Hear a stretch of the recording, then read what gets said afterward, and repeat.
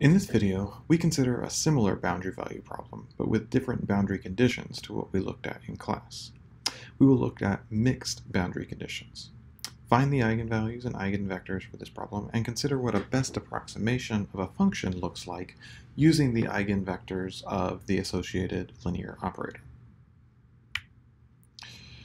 The problem we consider is given here.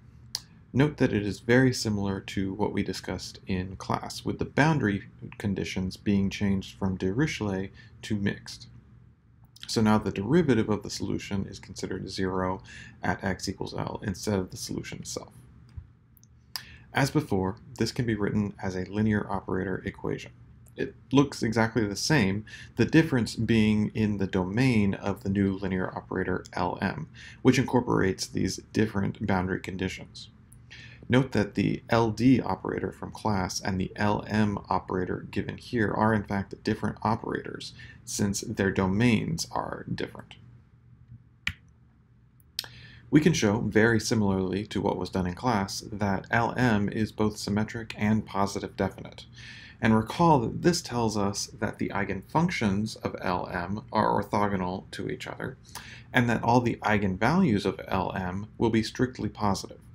So Lm, in fact, has all the same basic properties that LD has from class.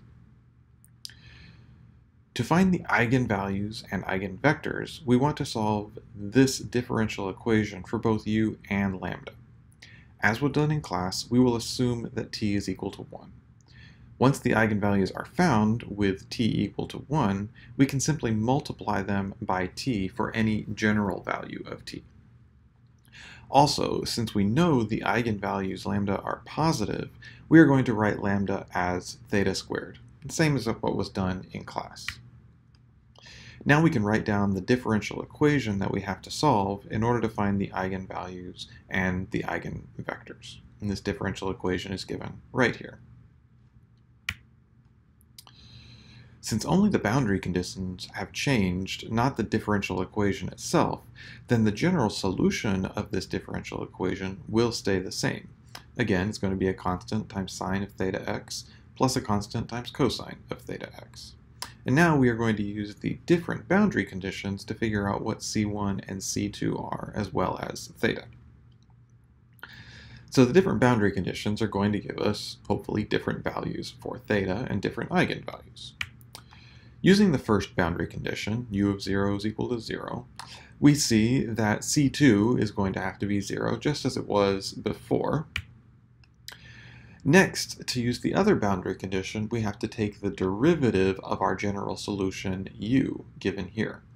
We take that derivative, evaluate it at L, and we see that we get C1 theta times cosine of theta L must be equal to 0.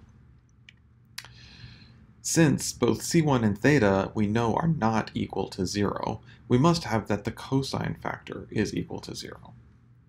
And this implies that theta times L, the argument to cosine, has to equal some odd integer times pi divided by 2, because cosine is equal to 0 at values like pi over 2, 3 pi over 2, 5 pi over 2, 7 pi over 2. And dividing through by L, we see that theta will be 2n minus 1, some odd integer, times pi divided by 2l. Now we have the following eigenvalues and eigenfunctions. Once again, we see that we have one eigenpair for every natural number. All right, and here we have a plot of the first three eigenfunctions. Note that at the right boundary, x equals L, the functions are no longer 0. However, we do see that they are flat. This corresponds to the derivative being 0 over here at the right boundary. However, the function itself is 0 at the left boundary at x equals 0. So these three functions correspond to the new mixed boundary conditions. As before, we can find the best approximation to any function f of x using the new eigenfunctions of the linear operator Lm. The coefficients of this best approximation are determined in the same way, by taking the inner product of f with each eigenvector.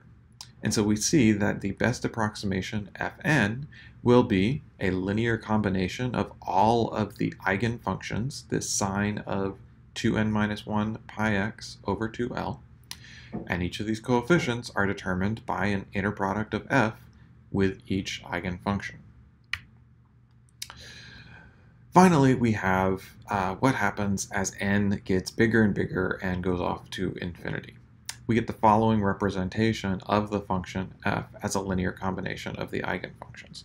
And this representation is called the Fourier quarter wave sine series of f. This is equal to f in the mean square sense, just as the Fourier sine series was equal to f in the mean square sense that we talked about in class. So essentially what we have now is a different way of representing any continuous function using sine type functions. But note that these are different sine functions from the ones that we discussed in class when talking about the Fourier sine series.